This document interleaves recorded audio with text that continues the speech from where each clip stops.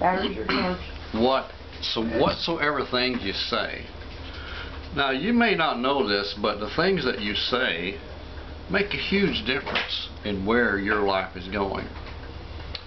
I saw yesterday a way that that God could get me out of the factory, something I've been wanting for 40 years plus, and I come home. My honey, she's the biggest critic that I've got that I appreciate, and I told her, I said, you know what? I said, look at this, this, and this. I said, this could be. I said, what if, you know? And this is an avenue I've never really seen too much of this before, and it's about money blessing.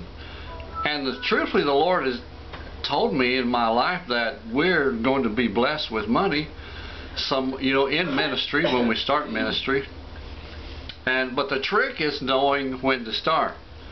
Just like Moses, if you step out before, or not Moses, but Abraham, if you step out before your blessing arrives, you're going to land flat on your face.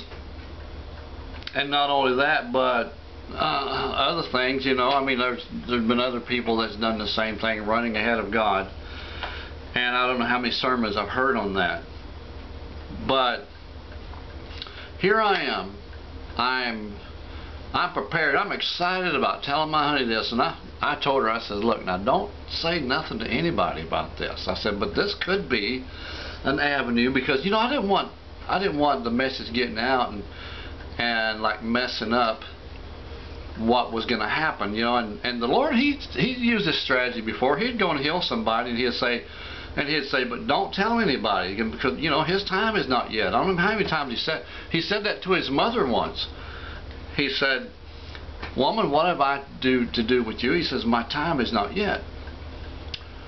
And so well, we got to make sure that this is our time. I don't know, I had a dream one time that the Lord was asking me, what's taking you so long?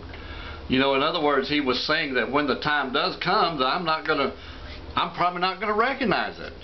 But I'm like this, man, I'm looking for every little detail, and in this thing that I was having hope for, and I know the Bible tells us by the words that we speak, Mark chapter 11, we're going to look at that here in just a minute, that you shall have whatsoever you say.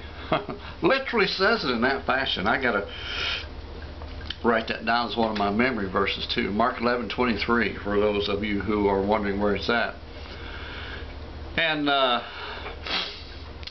got home, I'm like, now honey, I'm like, don't you tell anybody nothing about this, because I just want to keep it secret to them, and just in case, don't say anything to nobody, even the people that it's going to have with or anything like that. So, and she's like, yeah, but now this old person, she ain't Christian, and this and that and this and that, and I'm like, pretty soon I'm like, yeah, you're right, I got to think about you're right, forgot all about God moving in situations. But she was right, and you need to listen to your critics. You need to listen to those people, because sometimes they can help you with common sense things. But God's a miracle worker, and God doesn't use common sense when he does things. He uses godly sense, which is greater than our common sense. The Bible says that he uses those simple things to confound the wise. That's greater than common sense. It's godly sense.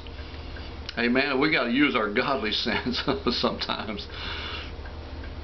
That's what it says. Mark 11:20 says, and in the morning they passed by and saw the fig tree dried up from the roots. That tree must have been shriveled plumb down to nothing. You know how a tree looks when it's dried up? It doesn't look healthy and full.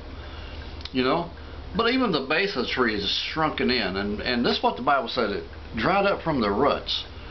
When yesterday it was full and healthy and full of leaves, and Jesus came there hoping to find some food, and he found none.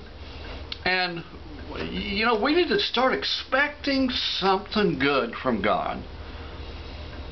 Yeah, Jesus could have done exactly the opposite. He could have spoke to that tree, and the next day he says, He could have said, when I come tomorrow, be full of fruits. And I guarantee you, man, that tree, it would have lived a year's time overnight. It would have been full of fruit. Okay? But it was dried up from the roots because it had nothing. And the Lord was showing His disciples here a lesson. And Peter, calling to remembrance, saith unto him, Master, behold, the fig tree which thou cursest is withered away. And Jesus answering said unto them, Have faith in God. Don't look to the natural. Have faith in God. That was the lesson for that day. Don't look to the natural. Don't look to the natural ability. Listen, God can speak the heart of a sinner, cause him to do some strange things that he'll faint over later. You know what I'm saying? He can move things. God is able to move things on our behalf, in our favor. Amen. Have faith in God. For verily or truly I say unto you, that whosoever shall say to this mountain, Be thou removed and be cast into the sea, and shall not doubt in his heart, but shall believe that those things which he saith shall come to pass, he shall have whatsoever he saith. You know, that's why Jesus, He used to put people out who were of doubt. He'd just put them right out of the room. When He had to do something that was by faith, He would show those folks to the door. We need to do that to the devil, man. We need to show the devil the door when it comes to faith. You know, believing what God is able to do on our behalf. Verse 24 here says, Therefore I say unto you, what things soever ye desire when ye pray, believe that ye shall receive them, and ye shall have them. And when you stand praying, forgive. And this is important. This is important. Lord's been running this stuff through my mind here lately, man. All the people that has offended me over the years, every one of those, man, God's been bringing back to me. And I have to find a way in my heart to forgive those people. See, because that puts a stop between you and your blessing. If you don't forgive people, the Bible tells us, well, listen to it right here. It says, when you stand praying, forgive. If you have aught against any, that your Father also which is in heaven may forgive your trespasses. But if you do not forgive, neither will your Father which is in heaven forgive your trespasses. Jesus cared so much about that subject, He put it in the basic prayer. It's in the Lord's Prayer, in the basic foundation of our prayer that we should pray, things that we need to pray about every day. That's what the Lord was telling us. And this is truly the way that we are blessed. You know, don't let anything between. If you have something against your brother, man, find a way to forgive him, even if it's a hard thing. You know, and Jesus said it so much that you be reconciled to your brother, then come back and present your gift before the altar of God. Amen. It's no matter how much that you give. People keep saying to these sinners, these Christian preachers on television, give and God will give back. Well, you know, and they leave out that part. You know, seed faith giving, that is not biblical. Seed faith giving is not biblical. We're not just casting a seed into the ground. We're casting faith. They're talking about the seed of money, and God was talking about the seed of faith. According to what Christ is telling us here, believing that God can bring to pass those things that are not, even within our heart, as though they are. Amen. Believe in your heart what it says right here. 23. For I say unto you that whosoever shall say unto this mountain,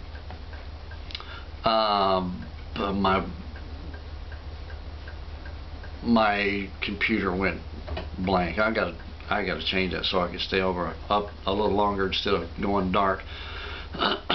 Whosoever say unto this mountain, Be thou removed, cast to the sea, and shall not doubt in his heart, but shall believe those things which he saith shall come to pass, he shall have whatsoever he saith. Alrighty, God bless you. Thank you for joining. We'll see you again next time. Another great message right here, Crossing the Middle Ministry.